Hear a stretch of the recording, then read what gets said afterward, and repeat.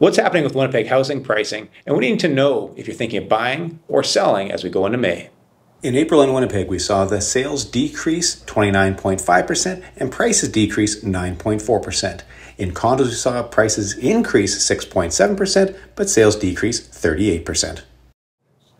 So the numbers don't quite tell the whole story. Right now we are seeing really good demand in the marketplace. In fact, we have a house going to market this week that has over 40 booked showings, which shows there's great demand in the marketplace. However, in this market, you can't just put your house on the market and expect great results. You have to have a very strategic plan on how you're going to do this. Give us a call and we can explain that plan to you and get you great results as well.